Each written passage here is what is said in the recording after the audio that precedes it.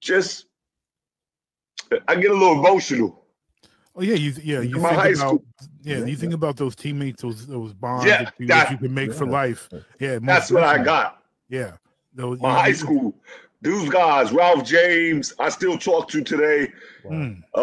Pop Jennings, Greg Tracy, them are my high school teammates, and that's where it all started for me.